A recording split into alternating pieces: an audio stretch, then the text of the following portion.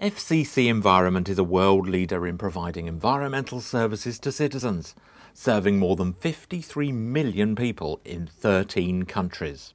FCC treats waste as a resource, reusing and recycling what is feasible and recovering energy from what's left. Greatmoor is the 8th waste-to-energy facility completed by the company. Richard Belfield of FCC Environment, which will operate the plant in partnership with Buckinghamshire County Council, tells us more. For many years and decades it was cheap and cheerful to put it in the ground and forget about it. It's obviously then a lost resource.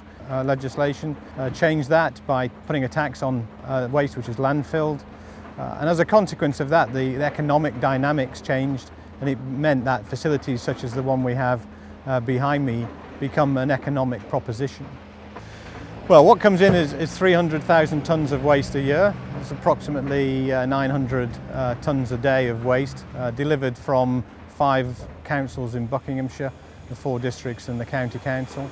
And we convert that into electricity via a boiler which produces steam, which turns the turbine, which generates the electricity, which we then sell onto the national grid. We're delighted with the partnership with Buckinghamshire County Council. That's a 30-year contract. Now we've commissioned the plant. They've been a tremendous support to us through the development and planning and commissioning process, and we're looking forward to a long marriage. During the procedure to look at all the various options, an energy from waste plants was seen to be the best solution to not only incinerate the residual waste from the county, but also to generate electricity from that waste. The financial benefit is £150 million of avoided costs to the taxpayer over the life of the contract. So that's quite significant. As say last year we were spending nearly £10 million in landfill tax alone.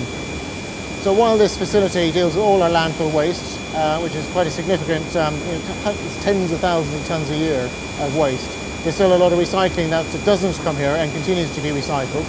And one of the challenges is to remind our residents that we need to continue recycling. We don't want to send it here, we want to make sure that our recycling rates continue to increase, and we're only incinerating the residual waste that can't be recycled. There's many benefits to the local community from a facility such as this. The fact that it is here generates economic value in the local goods and services which we procure. We're employing people locally. We've made significant improvements, we think, in the former operation, or over the former operation of the landfill. We've diverted all of the waste which is otherwise going through Calvert Green, now through the new access road into the facility straight off the A41. We believe that the overall positives for the community, residents of Buckinghamshire, are second to none.